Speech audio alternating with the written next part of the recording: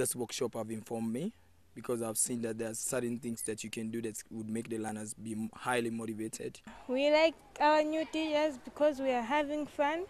Like, I mean, it actually increased my belief in the fact that every teacher is a reading teacher. They make sure that each and everyone is able to explain what he or she has learned on that day. But what we're doing here is more than school, more than education. It's something that will impact the student's life and my own life for the rest of our time in this earth. I don't think it's just for the classroom or the sake of getting a good mark in a test. It's just a lifestyle. In October 2016, Peace Corps Malawi hosted the LGL Literacy and Learning Laboratory. Designed by Read for Life, the Peace Corps Africa Literacy Initiative, the 2-week workshop increased the competence and confidence of 16 staff and 17 volunteers. Participants practiced techniques for integrating literacy, gender equitable engagement strategies, and the use of local materials for learning and problem solving. Literacy is a key component to empowerment. When a child knows how to read, comprehend, and understand, she can apply knowledge to her day-to-day life to address the challenges being faced in her community. Based on our culture, there's this thinking that even I learned that from my mother, that if whatever she has to decide, she has to wait for my dad. So, and also that is also affecting the performance of the girl child in school. They would rather prefer to hear from the boys first before they say anything. So the stereotype is you become a wife, you have to be lesser, you can't achieve much. For even to get into university, people still think that that's a guy's thing to do.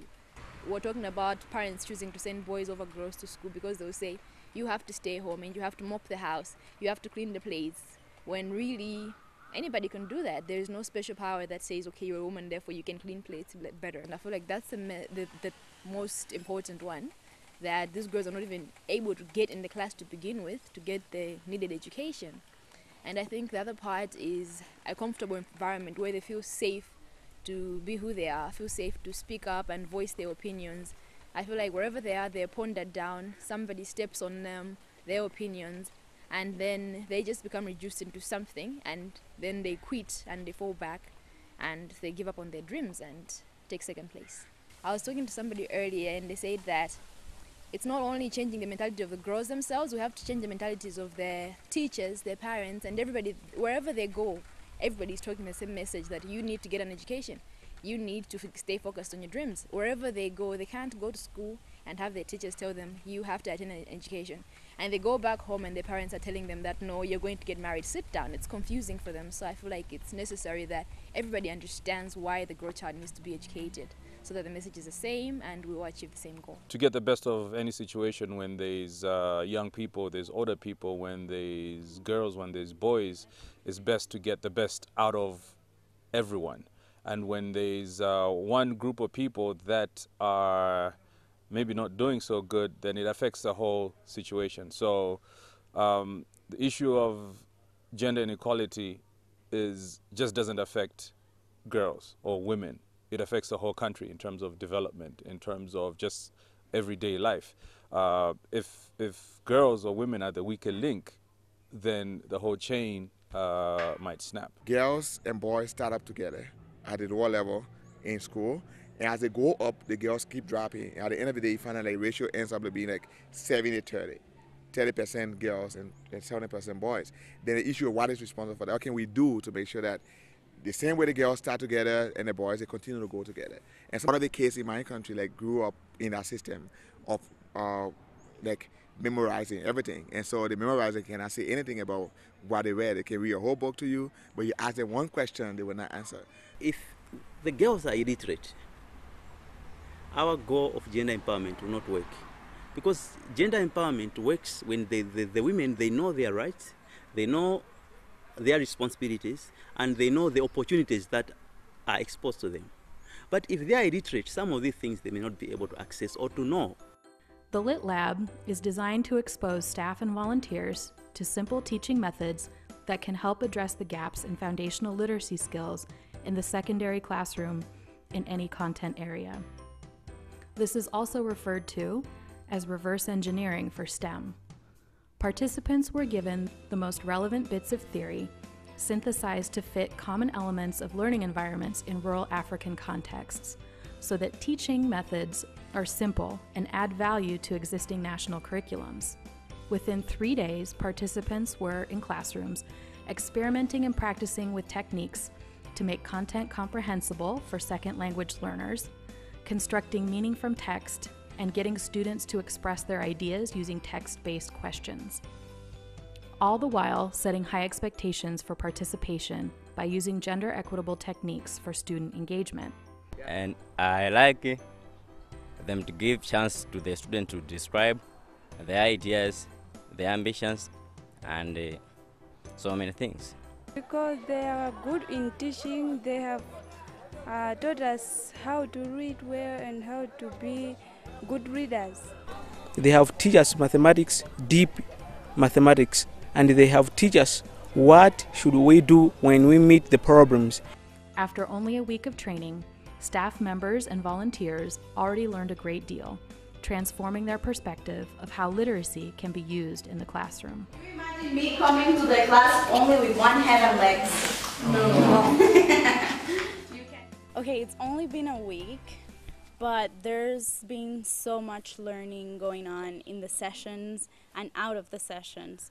I'm teaching biology, and I was surprised that I was inspired to even write a book about photosynthesis, and seeing it work in the classroom with the students have been really amazing. One of the things that I've enjoyed the most have been in the classroom with the students, because one thing is getting all this theory from them, like this is gonna work, and you're like, maybe not. But seeing it with the students being so engaged every time I read a story to them, or every time I ask them these questions that make them think and struggle because I'm trying to get at critical thinking, is just amazing to see that. I think the reading strategies have been the most powerful for me, just because my specialty is in mathematics, and learning about how to use tools to help English language learners learn, improve their English and be able to communicate their ideas. I think that has been the most powerful for me. And I know we're busy, but I think it has been really meaningful to me, and I think to other volunteers too. It's probably the most important professional development I've had in Peace Corps. 17 years old, and then we write to find the mode. I have to look. So you are writing this down as I am writing it on the board. I knew literacy as a broad term, but now I am understanding and realizing much more about it as a tool that is also there to be maximized to enhance girls' education. The first thing that I feel excited to take back to the office is the way in which we can involve the whole office to support literacy. To see how literacy also is working in sciences, connected to other volunteers as well. An environment volunteer can engage with an environment club to read a book which is enhancing the children's literacy at a primary school level, but at the same time fulfilling their work to make people aware of the environment. So I feel excited to be equipped to share that component and to encourage others to do that. I have learned, and I'm still learning a lot, especially the session that we just had, I think it was on Thursday or Friday with Megan, around how do you try to promote gender equality across cultures. Given the fact that you have to respect the culture first, it is not like blaming why do people have to behave this way or you judge them, but it's just like thinking alongside with them and also teasing their brain to see the importance of us being equal and seeing that if we empower women, there's a possibility that we'll grow economically and even in terms of being intellectuals. My focus coming to this training was how to integrate literacy with Let Girls Learn, because we've been doing those two things as two isolated things. Volunteers have activities that empower girls and try to keep girls in school, and we do literacy which is without any gender lens. We do like a kind of agender literacy. So how do we turn that around as a post and to really see where that fits? And it's a difficult thing to see because if you look at it, literacy really has no gender. But then when you look at it in the aspect that it is about empowerment in some form, girls and boys, and yeah, let's be frank, Let Girls Learn is about empowering girls, but you can't do it without the boys. So I'm beginning to see how all of that ties together. And I think it just helps me to see better how our program can be more cohesive, because Let Girls Learn activities have mostly been like secondary activities. But actually they should be like an integral part of what volunteers do day to day, which is what we've done with literacy. So I think coming to this workshop is helping me to see the cohesion between those two. I think before I thought literacy, I think a lot of us think that it's just about reading, but it's definitely so much more. Like they talk about the four things that it is: reading, writing, speaking, and listening. So I didn't necessarily consider it a practice that should be used in like the science classroom and the maths classroom, but my perspective has changed a lot on that, and just how much it's actually about critical thinking and how all of this stuff can be used in all the classrooms in our daily lives. You know, there's a problem back home, like it is a big problem home, like the issue of literacy, like functional illiteracy. People are able to read, but they can't say what, they read.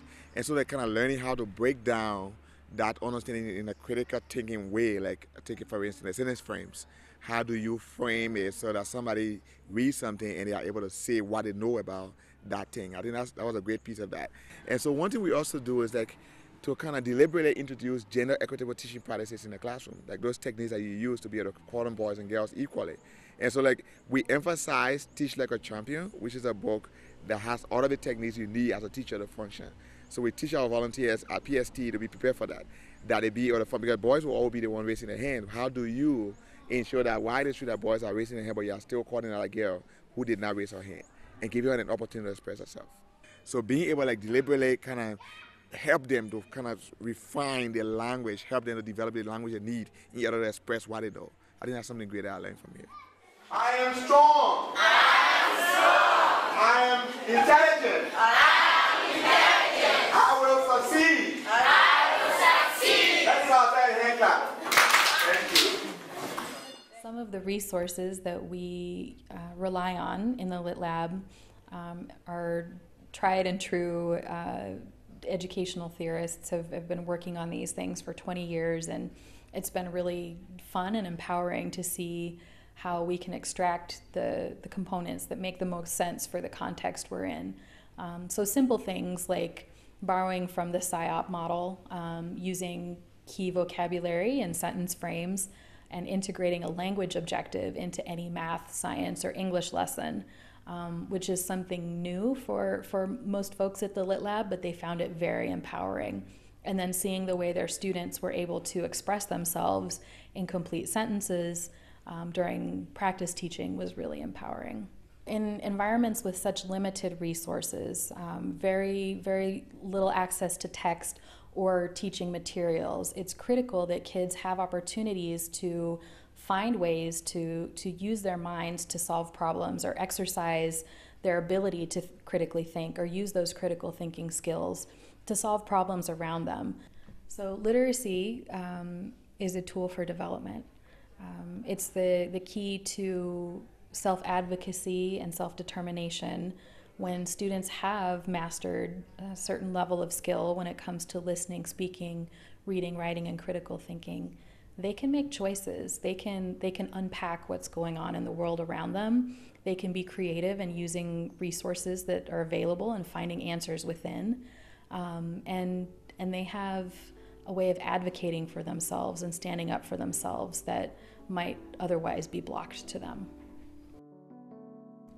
The access point for most Peace Corps education projects is upper primary school or secondary school. At Lit Labs, Peace Corps staff and key volunteers practice literacy, critical thinking, and gender equitable engagement strategies that fortify and deepen students' ability to extract meaning from text and apply it to their lives. When you understand that literacy is about listening, speaking, reading, writing, and critical thinking, it's easy to see that it is the heart of all learning. It is more than just enrollment in school. When a student can read, comprehend, and understand, she has the tools for self-advocacy and self-determination. I'm so happy for their visiting for us. These people have a good skill of teaching, so that children cannot take longer time to get knowledge that they have brought from the teachers. When they are going back in their countries, will be praised for their trip. We are appreciating them. To this school, so it is only our school in this year which we received like these teachers. So we make what can I say? We have made a history. So you should come again if it may be possible. I'm happy to hear this, and this is so amazing, and it is my first day to see like this. So I'm just begging God to bless them so that they may do it to others.